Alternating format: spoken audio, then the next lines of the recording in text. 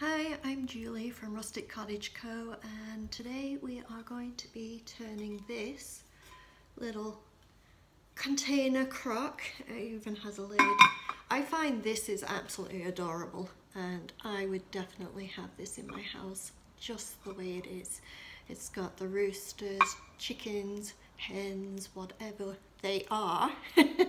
I like these, but I want to actually turn this into an old looking crock, and that's what we will be doing in this video. So this is the start of it, and first off I'm going to be doing the first coat, which I always do as charcoal grey, Rust-Oleum chalk paint. Charcoal grey is a darkish grey.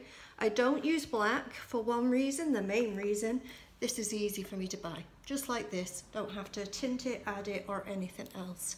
But also I found over time using black is a little harsh and it modernizes the look, where the grey looks a little more subdued, subtle underneath, and is more of a vintagey kind of old rustic look. So the grey actually, even though very much easier for me to obtain and buy, it worked out better for me. So first off, I am going to just paint around the edge. Now, a lot of people say, I can't get the chalk paint to adhere to anything shiny, glass or whatever, it's not working out. Well, the main thing is to take your time and put that first coat on as lightly as you can. You don't want it thick, you want it light, and just push it on into as much as you can, leaving it like that. I'm going to also put some around the top here too, and just go around it. Now the first layer, as I say, should be thin, but the key is for the first layer is to leave it overnight. Leave it until it is completely cured, because when you put the next layers on, you may pull this back because it is water-based. It's easy to pull back off. Paint off a shiny surface, it's wipeable.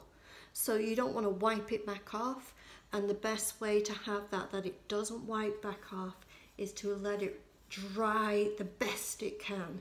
So overnight, couple of days, anything like that is the best.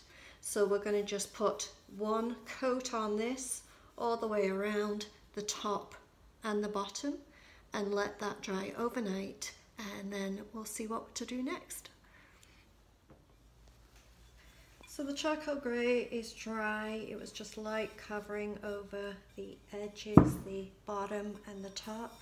I also put a layer over where the actual pattern was underneath. There was some red and that in the picture, and I just thought putting this over would be easier when I do the lighter top coats, to just cover that rather than trying to cover over red.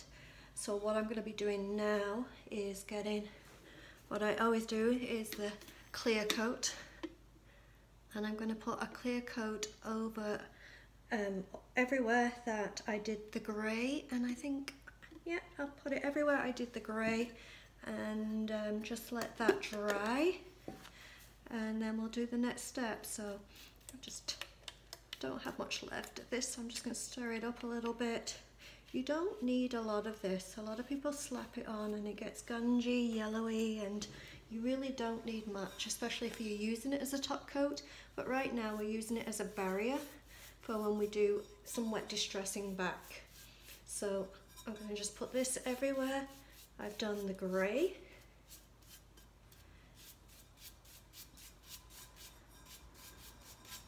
And then just let that dry. Just slap it on. Try and make sure you don't have anywhere that it's clumped together. And then just, as I say, let that dry. And leave it alone. And then we will be doing the top coat. So now I've got the clear coat is dry, and we are going to start doing the actual colour finishes. I thought I had a little bit more of this, which the colour is oatmeal, but I don't have a lot of it. and I find it's a little bit dark to match up with a crock. But I also have this one here, which is, it's called sheepskin.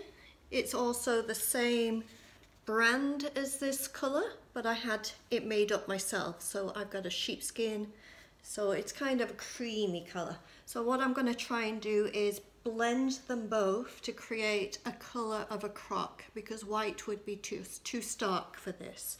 So I'm going to be putting on, I've put some water in here to get a little bit of some of this out because I want some of it, but I'm going to be just putting on some of this. As you see, there's not much left, but that's okay, because then I'm going to go back in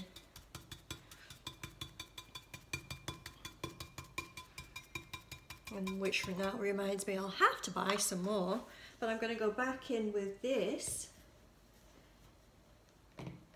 which is quite thick, so that's even better, and just kind of dab this on top. So I'm just going to keep going dabbing. The reason I'm dabbing is I want texture, and whenever you're doing something old looking, texture is always good. Smooth and shiny never makes you think old, so that's why I'm doing it this method. So I'm just going to keep splotching, is my technical word for this, the colours together, and just going around the whole thing, top, bottom, the whole lot, getting some highs, some lows, and just putting the colours together. And as I say, I do want some of the oatmeal, but I don't have a lot of it left, so I'm just going to be dabbing it in areas I want a little bit darker. So this is going to take probably 2 coats to get it covered, and when I finish doing that, I will then show you what it looks like, and we'll do the next step. But make sure you do top, bottom, and around the edges as well. Just dabbing it on to give texture. And as I say, this paint is quite thick, so that's even better because it'll be easier to give some texture to it. And just keep going.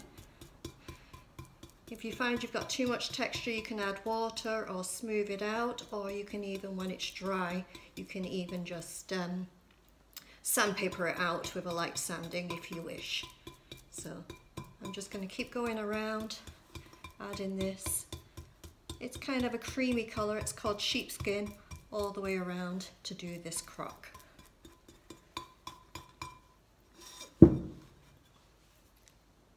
So now this is dry, you can see the different colours coming through. We may just put on a 3rd coat, but the 3rd coat would just be coming in places where we may want to put some dark or some light. I'm going to think about that, but first I'm going to do some wet distressing back, and I'll do that first with a wet cloth. And on this I'm not wet distressing it lots, I'm just doing a little tiny bit and just wet distressing back to where I did the actual the charcoal grey. So I'm just going to rub lightly along the edges and along the top, and just bring back some of the darkness. Now, this being a chalk paint, that's a little bit harder to distress, where the DIY paint is a little easier, but as you can see, we're getting little tiny bits of wet distress back, and that's all I want, just tiny bits in areas that are just in here, the top, just a little tiny bit in here. I'm just rubbing till I get down to the darkness. There's a few layers, but just a little bit. And as you can see, just a little bit poked through, and that's all I want again. And I'm just going to do a little bit on the bottom here, just push down little wet distress back. As I say, some paints are easy to wet distress back, some a little harder, but just take your time. You can always paint back over if you wet distress too much, but just take your time with it. Getting some nice colouring coming through here.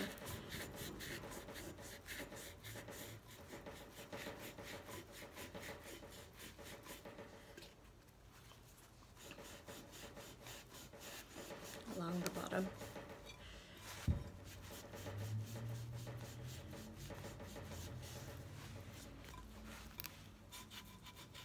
And along the top.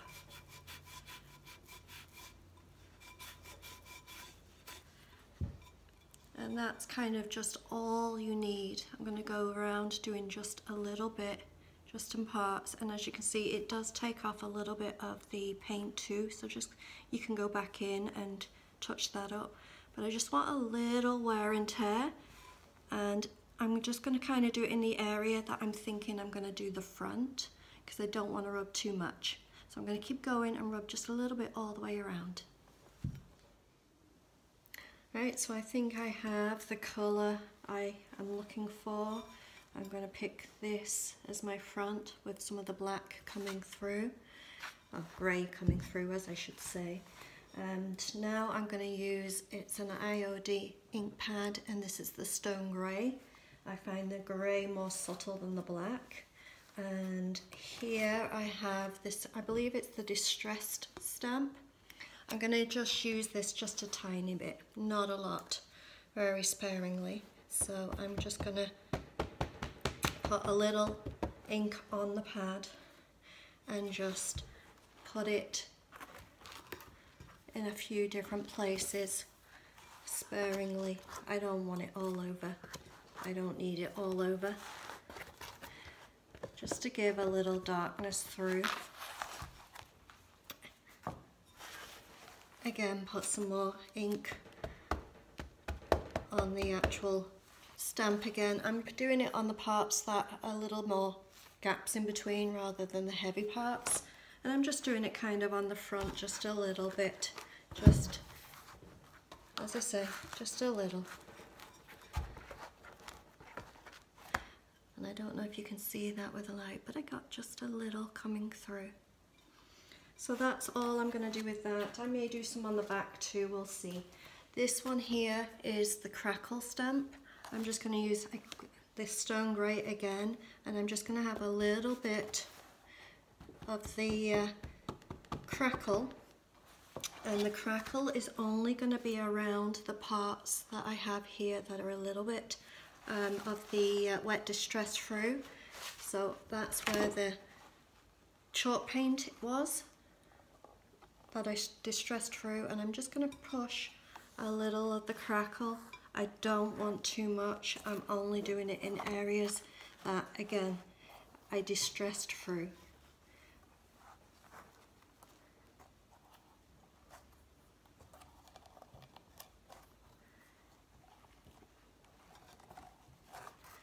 So here we go, we have a little crackle just in some areas and right at the bottom there. That's all I'm doing with that.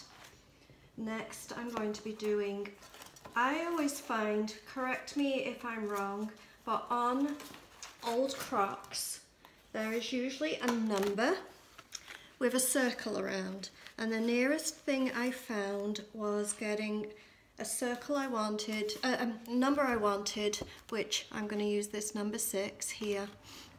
And instead of using paint, I find it's not paint, so I'm going to just put this stencil down where I want it to be.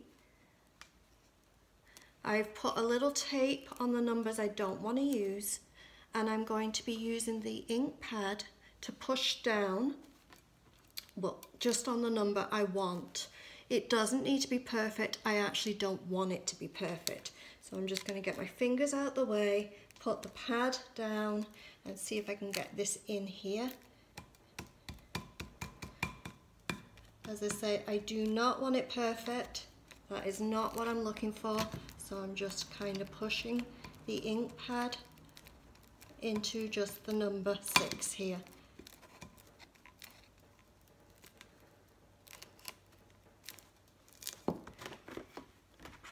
Oh, I got a little too much. I have a wet cloth here. I'm just going to grab that and just get rid of the too much.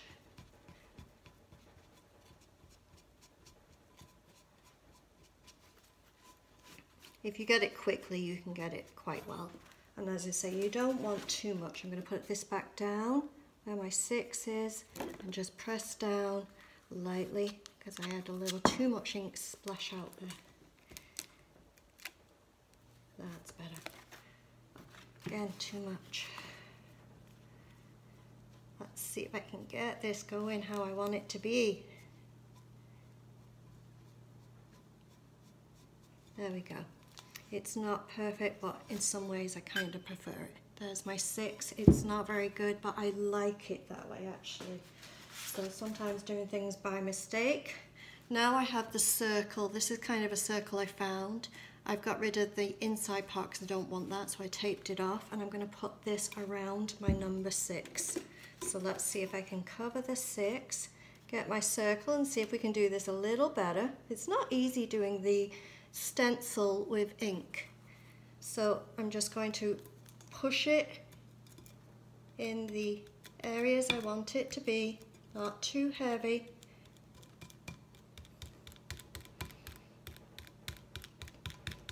Tap it in there.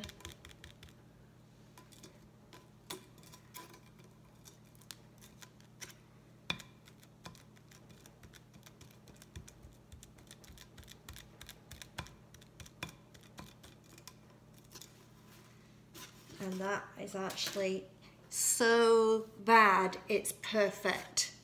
There you go. I think that just being there subtle is what you usually see on an actual old crock, and I'm liking that. Now back with the ink pad. Now what I do with the ink pad to make things look more vintage looking, I always go around the bottom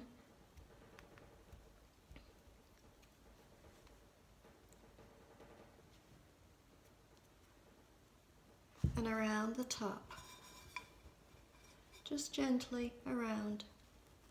And where I've done the crack, I'm just going to do a little ink and then a down here, just a line with the actual pad itself. You see that, the little line. So just use your pad at an angle and just do a little line. And you can go back in, put some crackle around it if you wish, but that's where I'm kind of leaving that be for the ink. And we've got the number, which went on so badly, but that actually is pretty good. And then the circle went on even more badly. So it's not easy to do. That was not easy to do. But because it came out so rough, it looks aged to me and I actually prefer it. So there you go, that came out nicely. And if you don't like it while it's wet, wash it and put, use a damp cloth or rub it off and then just do it again, or you can paint back over it and do it again. So now I'm going to just dab where I put around the edge just to soften the line. So it's not a complete line, just soften it a little. And I think, as I say, then we are done with the ink and we're going to go on to the next step of sealing it and making it look old.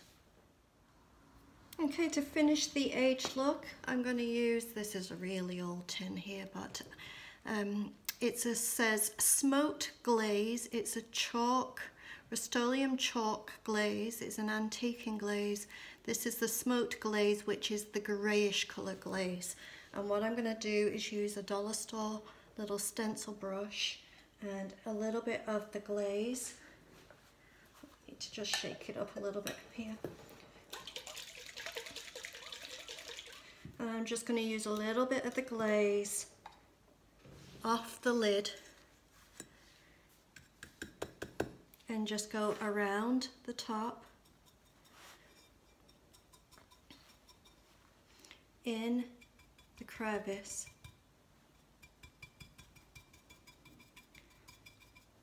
and along the bottom. and a little bit over my line where I did an aged line. Again, tap on the lid a little bit and just a little bit around the edge, all the way around.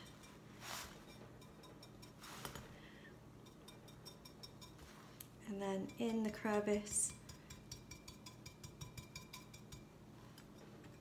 again around the edge, in the crevice, and then along the bottom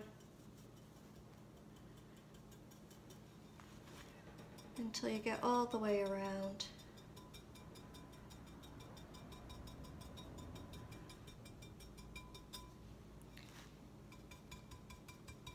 Go all the way around with your shadowing.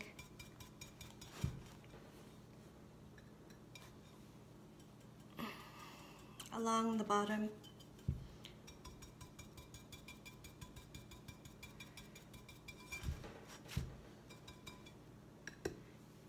Carry on around the bottom.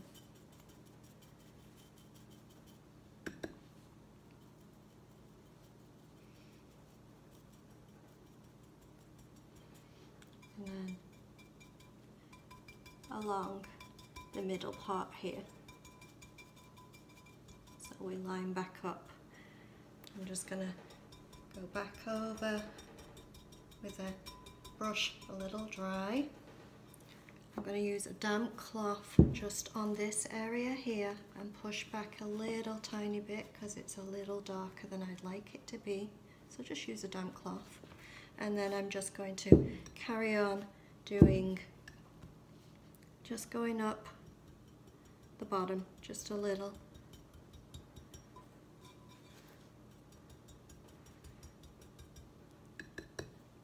Just going slightly up the bottom.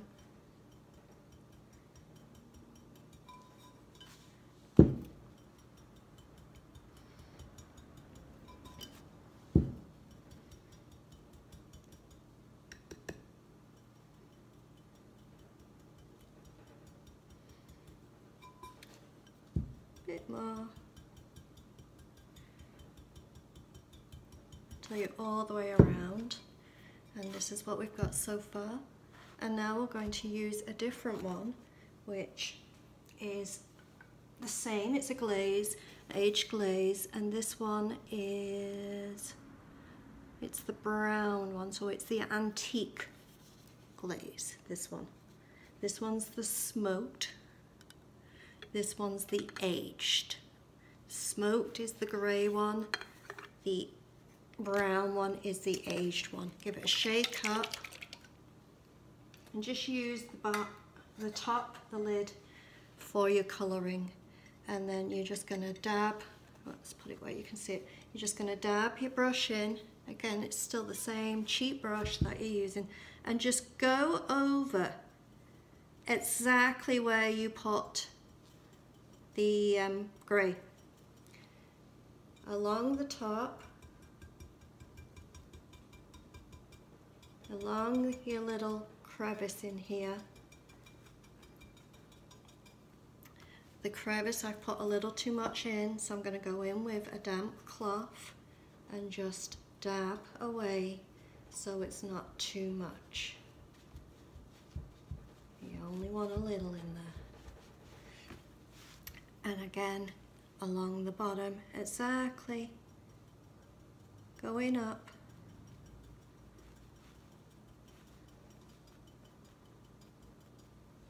And going down.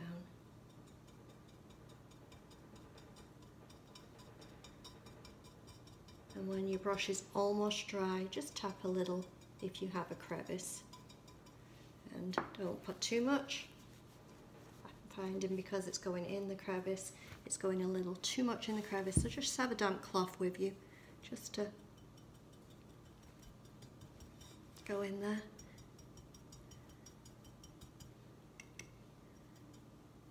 That one's a little too much. So, yeah, damp cloth and even a dry cloth can be your best friend on this. And don't forget to go down.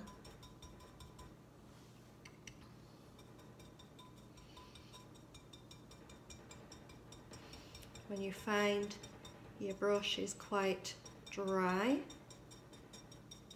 just go in the crevice a little bit, because it doesn't seem to need a lot in there. And just go all the way around.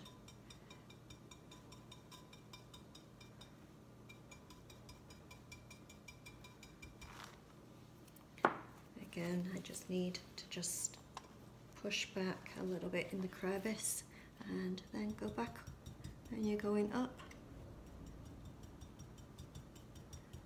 Dabbing it on, just up the end and down.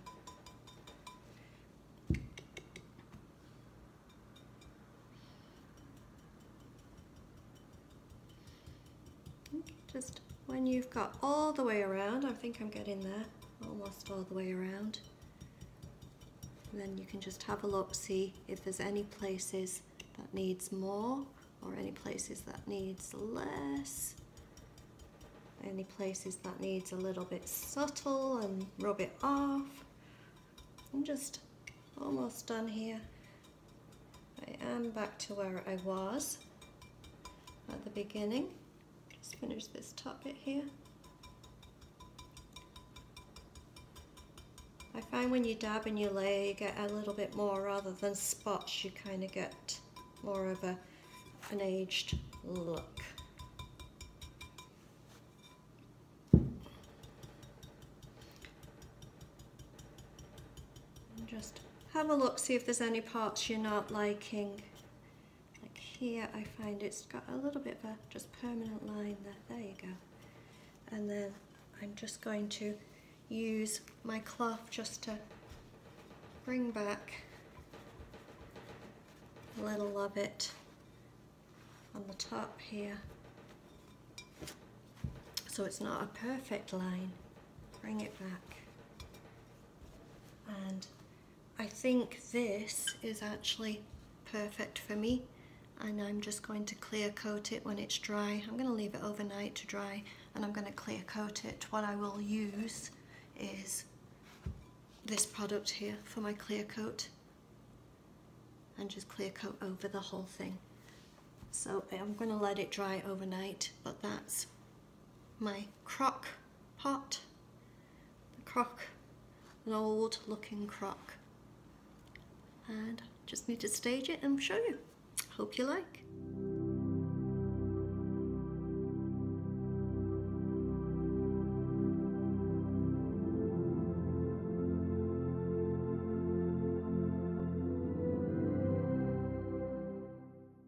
I'm Julie from Rustic Cottage Co. I hope you enjoyed the video. Please like and thumbs up. Thank you.